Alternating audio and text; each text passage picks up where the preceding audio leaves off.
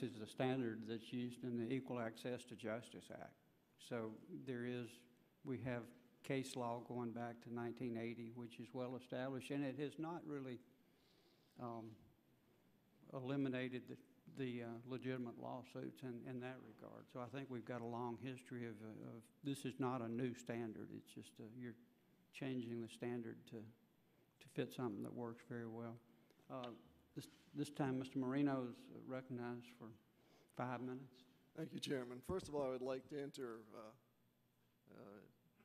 5 demand letters, ask for unanimous consent that these documents be entered into the record.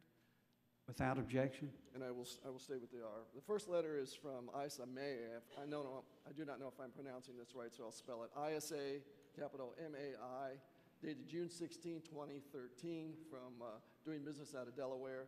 The next one is Farney, F-A-R-N-E-Y, Daniels, LLP, dated August 1st, 2012, out of Texas.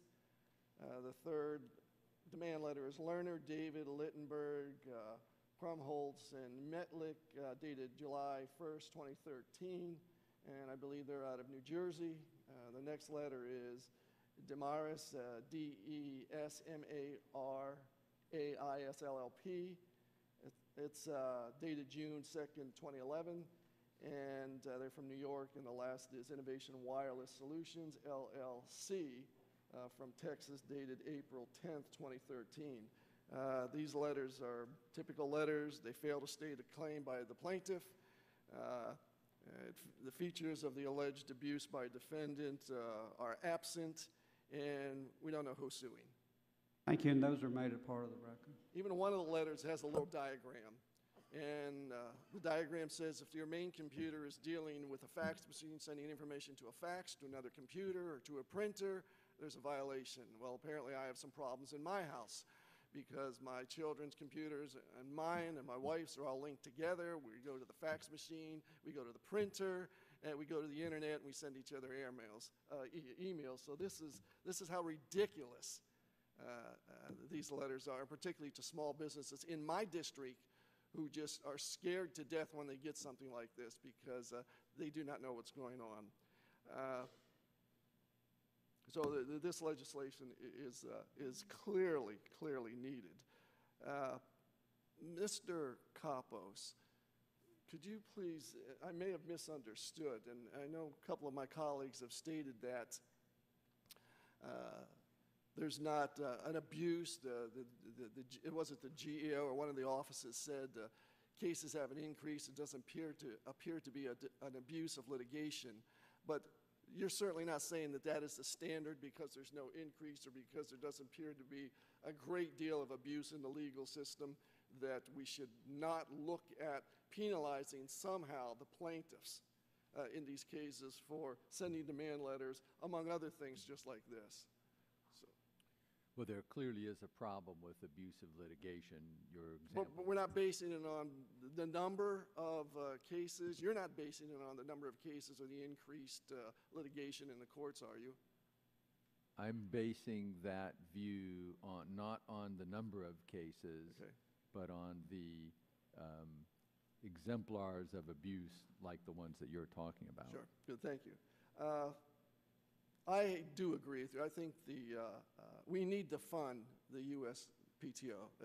It's in drastic need of funding, and I think 3 areas will really make a difference in this. Funding PTO, because enough people to look at the patents coming in can tell whether they're legitimate and they're following the rules that are prescribed. Number 2 is making sure the courts get serious about fees and sanctions. And as a prosecutor for 18 years, I give a great deal of, I was a U.S. attorney in the Middle District. The judges were excellent there. But I hope that courts are really going to take a serious look at this as far as awarding fees and applying sanctions. And I would like to ask anyone who wants to respond to this, this is based on what Mr. Gupta stated. If that plaintiff knew about that license, is there anyone on the panel that says that this is not a fraud against the court by omitting that information? And why should criminal charges not be filed against somebody for doing this? No response, so I'm guessing you agree with me on this. Mr. Kramer, I see you want to make a statement here? Thank you, Congressman. Certainly that is egregious behavior.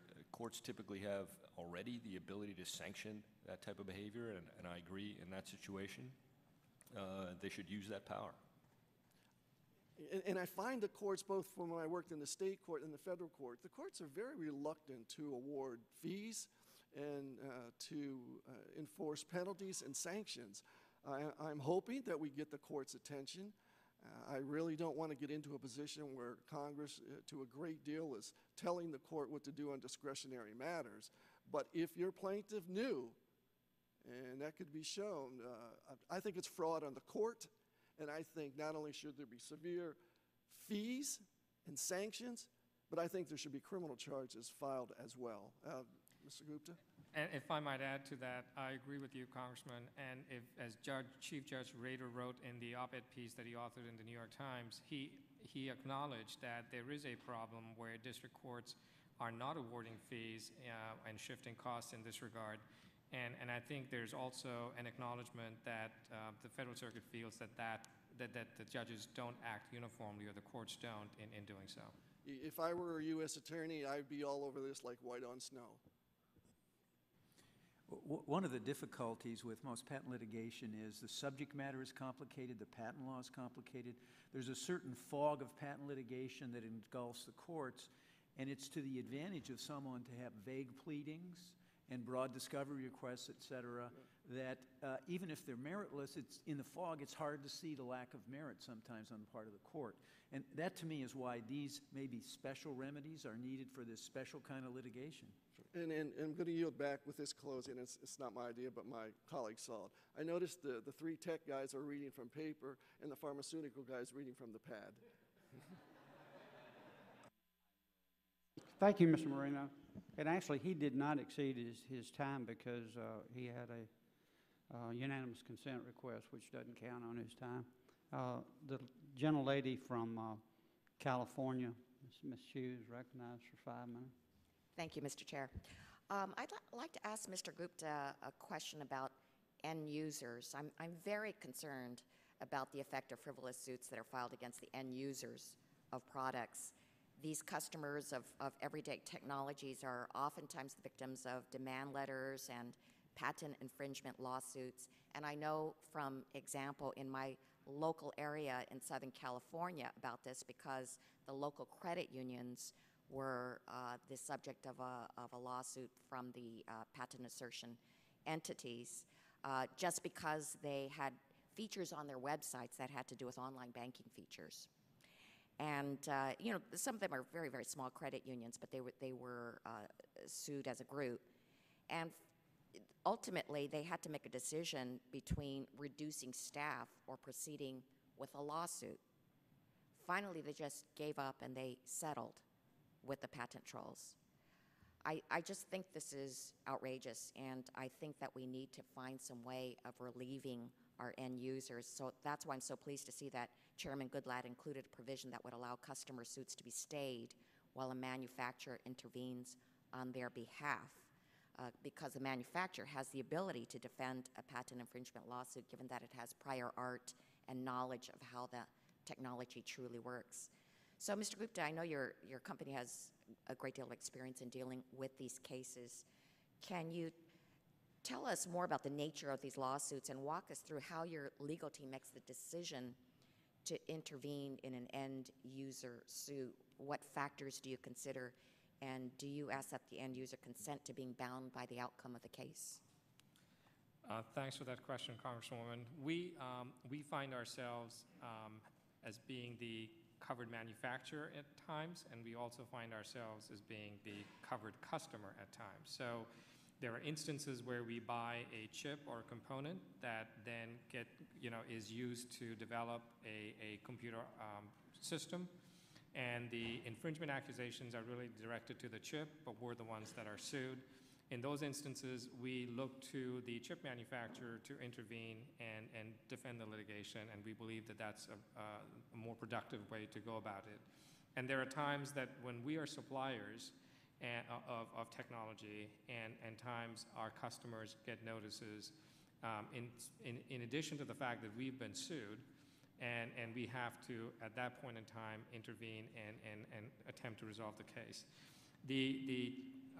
What's incentivizing this sort of behavior is that PAEs have figured out that if you go further and further downstream, you are potentially able to target a customer or a party that is least able to defend the action and probably has a larger revenue base relative to the component or the product that's accused. I give the example often of a patentee that might have a patent on a wiper blade. Why would you sue the wiper blade manufacturer for a $10 part when you can sue an automaker for shipping a car that sells for $30,000 worth of wiper? And why stop there? Why not go after a auto rental agency and attempt to collect certain portion of their rental fees because they rent out cars that have wipers? Now, in those circumstances, it makes utmost sense, and this bill provides a mechanism for it, where the auto rental company or the auto manufacturer would agree to a stay with the manufacturer of the wiper blade and let the wiper blade manufacturer take it up with the patentee. There might be instances where, if indeed it is the auto rental company that says, I need a custom part designed for my wipers, and they customize the wiper, or they take it and put a special coating on it, they trim it in a different way that's unique to their use, and the patent goes to that unique aspect, then the suit may be rightfully brought against that party that made those modifications, that brought it to within the claims of the patent.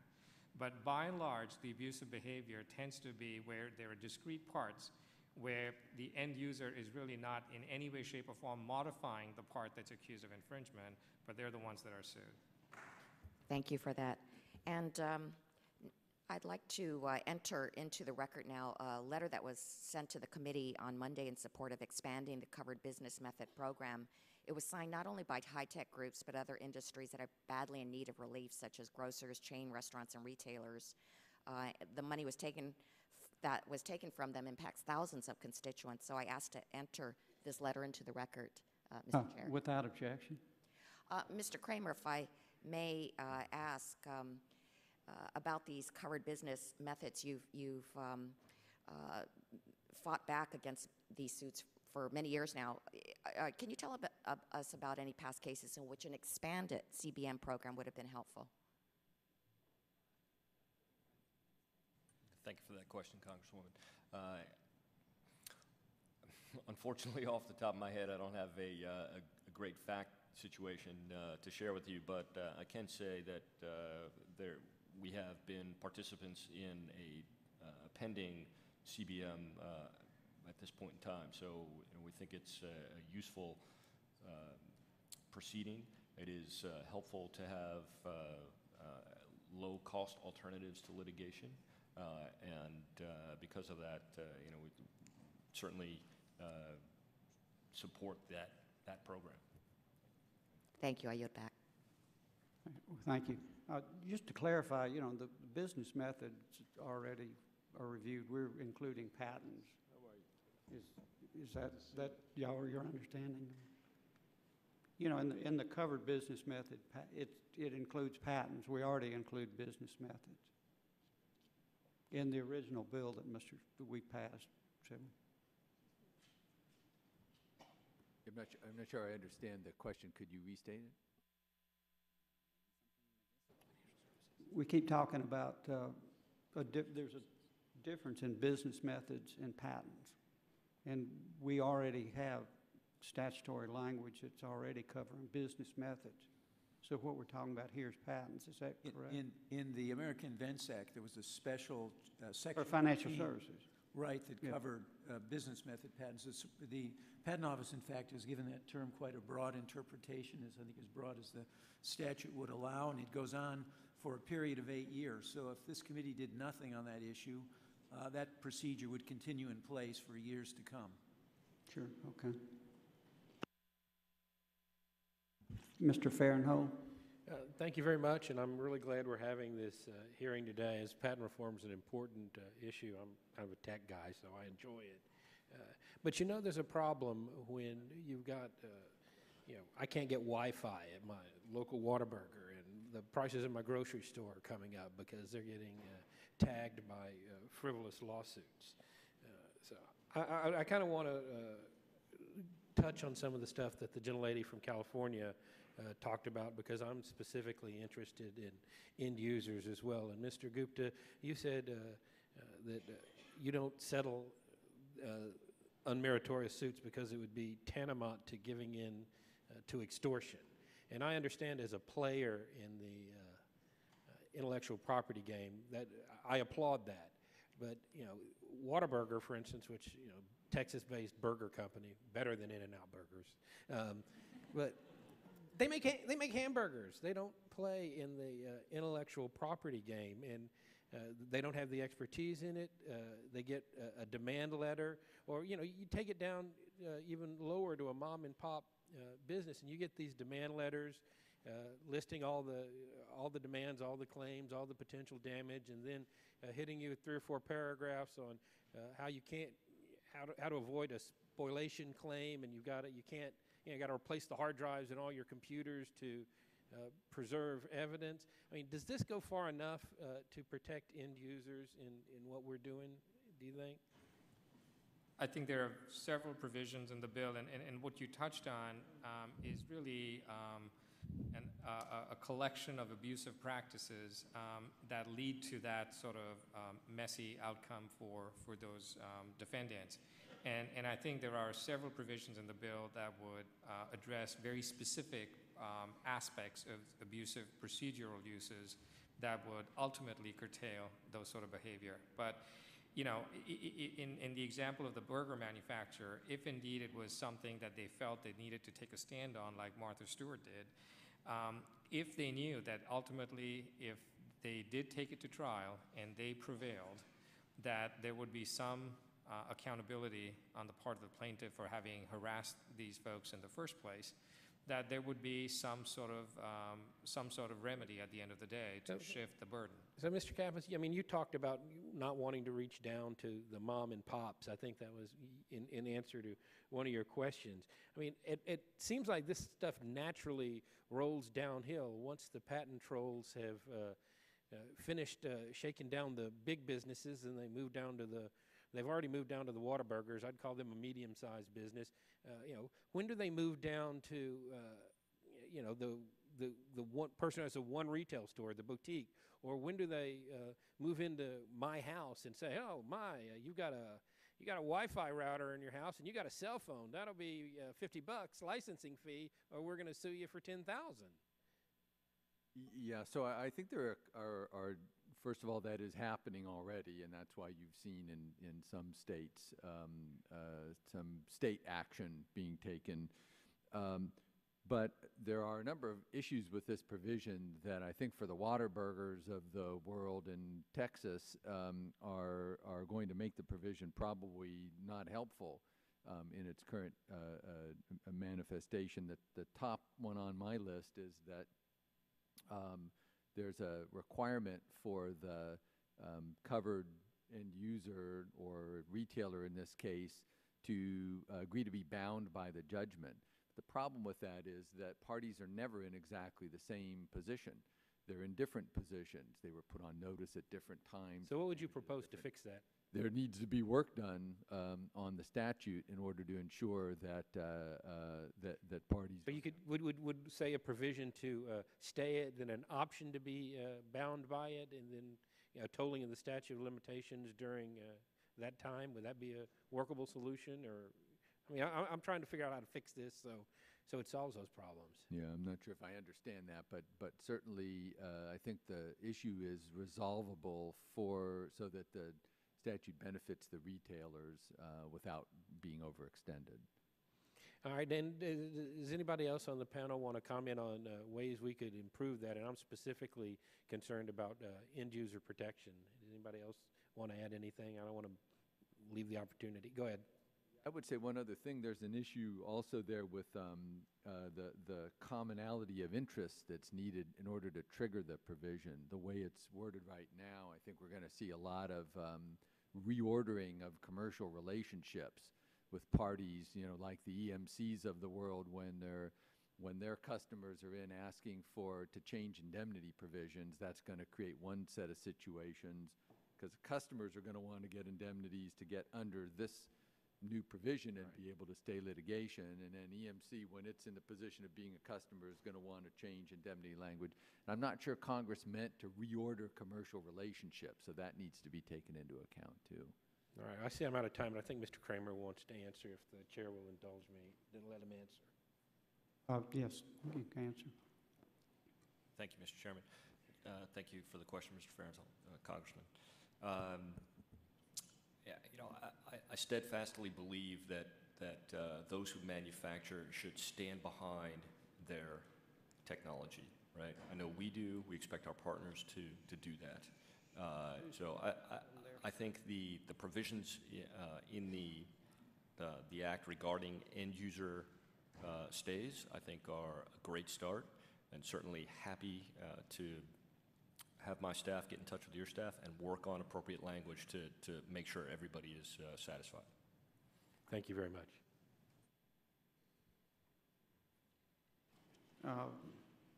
Mr. Deutsch, are you next or Mr.